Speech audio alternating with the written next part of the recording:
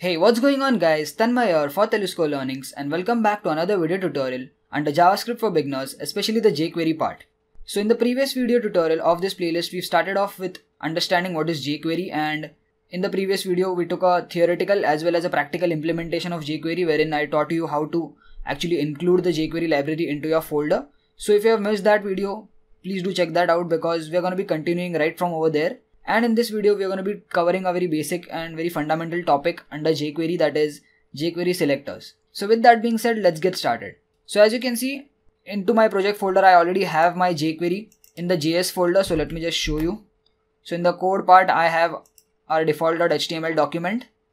Then in the JS folder, we have the jQuery library, which we downloaded from the jQuery.com website. I'll drop the link in the video description. And then I have also created a CSS folder inside which I have a style.css file which we will be linking in this video.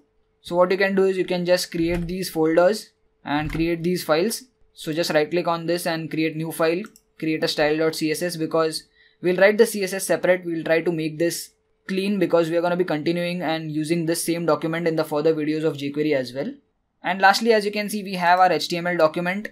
We have the head inside which we have the title of jQuery Selectors, we have the body, we have a heading tag, we have a button, and we are using the onClick event to call function fn1. And below the body we have a script tag which includes the jQuery into our project, into our HTML document. And below that we have one more script tag in which we are going to be writing our function fn1. Okay. So let's start off with understanding what is jQuery Selectors.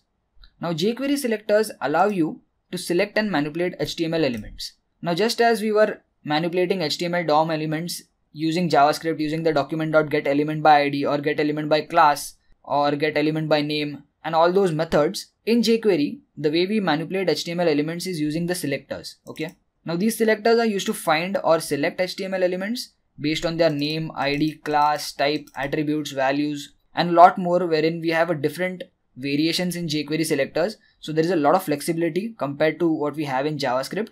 So it's based on the existing CSS selectors that we did in JavaScript, and in addition it has some own custom selectors. Okay. So up until now, if things are a little confusing, don't worry. Once we write the code, you'll understand it very well. So in this video, we'll see 3 different selectors, that is the 3 basic CSS selectors, and in further videos we'll continue with more selectors in jQuery which are specific to jQuery. But with that being said, let's start off with the coding part so that you understand what these selectors are and how they look in terms of the syntax. So let's actually check the function fn1 if it's working. Let's just pop up an alert. We'll say working, and let me click on the button, and there you go, it is working. Okay. So now here is where we have to use the selectors. So the syntax of the selectors is as follows. You have to write $, opening and closing round brackets, and inside this double quotes or single quotes, you have to specify which selector you're going to be using. Okay, so depending upon what selector you're using, the element or the ID of the element or the class of the element can be accessed, and then that particular element can be accessed. So just to give you an example, if I want to access this h2 element, so we have this h2 tag, so I'm going to write h2 over here, plain and simple. So this is the first part. However, this is a little bit of incomplete part because we still have to specify something that we have to do onto that element, right? By writing this much, what you did is the JavaScript equivalent of this would be document.getElementById. Okay. So by using $, you are actually basically calling the jQuery library. So that's the syntax. And the thing that you specify in the opening and closing round brackets in the double quotes or single quotes is what is going to be selected. So after the selection, you have to perform something, right? So typically we have something along with the selection, that is the action. And the action is basically a method. Okay. So whenever you select an object, that is the HTML element, you're going to be performing some action onto it. Let's say you're performing CSS transitions. Let's say you're performing some color changes. Let's say you want to hide or fade in and fade out. So that is the action. Okay. So we have predefined functions in jQuery, as I mentioned, functions and methods which we are going to be using a lot. And then we are directly going to be using them over here. So this is how the typical syntax goes. Let me just show you how you can actually fade out this entire text over here. So we are going to be selecting the h2 tag, right? So I'm going to say $, opening and closing round brackets. In the double quotes, I'm going to say h2 because we are directly going to be selecting h2.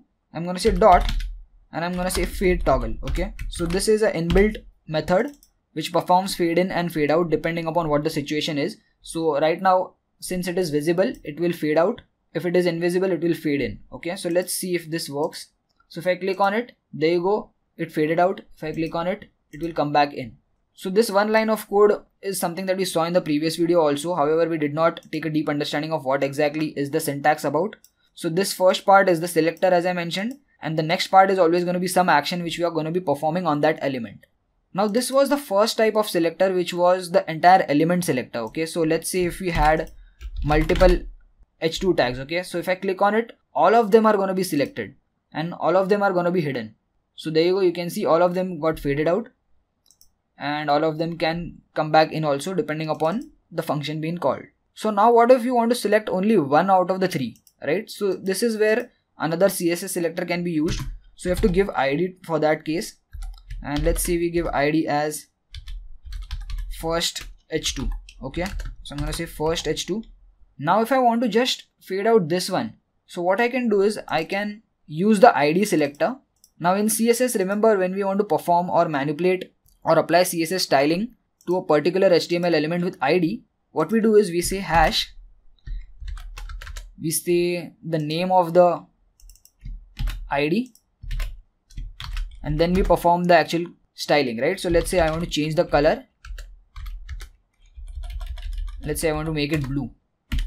Now right now you can see that it is not applying because we still have to include this CSS file into our HTML document, right? So that has to be done in the heading tag, or you can also do it at the bottom, but we'll do it in the heading tag, and that is done by using the link tag. So I'm going to say link, I'm going to say rel, that is the relation is style sheet,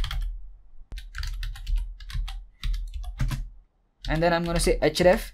So href is actually giving the location of the CSS file. So it's inside the CSS folder, and inside that we have style.css.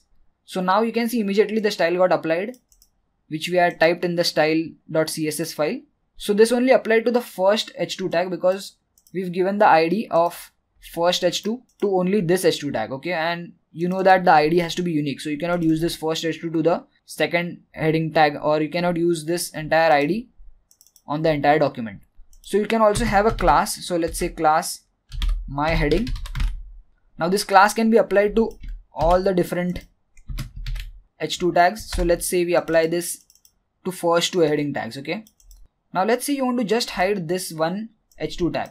So what you can do is you can copy this ID, you can paste it over here, and you have to use a hash. Okay, so to actually access the IDs, we have to use the hash and then the ID name. So now if I click on it, only the first one is going to be hidden. If I click back, it's coming back. Okay, now let's say you want to perform this fade out and fade toggle on these two. So you can access them by using the class selector. So what we'll do is we'll copy this my heading and paste it over here, and classes are accessed by using the dot operator. So this dot operator is supposed to be used with the classes, and now the first two will be hidden and the last one will be visible. So if I click on it, there you go. If I click back, they come back. So these are the three different basic CSS selectors in jQuery. The first one was the entire element selector, which was selecting all the h2 tags together. The second one was the ID selector, which was selecting an element with a particular specific ID. So unique ID had to be given. And then the third one was the class selector, which was selecting all the elements having the particular ID. So this is not confined to one particular element. Let's say we have a division. So let me just say division class, and I give this class name also my heading, and inside that we have a paragraph. So I'm going to say this is para, and you can see this division is added over here. This division also has the class of my heading. So now if I click on this, even this entire division will be hidden, so the paragraph inside this will also be faded out. So let's click on it. So there you go, you can see the entire division was faded out, so that's why the paragraph also got faded out. So this is how the selectors work, and these are the very basic ones which are also there in JavaScript. We could do this in JavaScript also, but then jQuery also has some extra selectors which give us more flexibility, so we'll see that in the next video. Right now I just wanted to give an introduction on jQuery selectors. So yeah, that's it for this video guys. I hope you understood the basics of selectors. So the selectors are just used to select the HTML elements, and then we can perform some operations onto it. And the operations are basically gonna be the methods which are predefined in jQuery, or you can also create your own. So yeah, this was the first video. I'm gonna wrap it up over here. In the next video, we'll see some more jQuery selectors which are specific to jQuery, which can add a lot of flexibility. And yeah, that's it for this video, guys. Let me know in the comments how this video was, and if you like this, please give it a thumbs up. Do share it with your friends, and see you guys in the next video. Peace.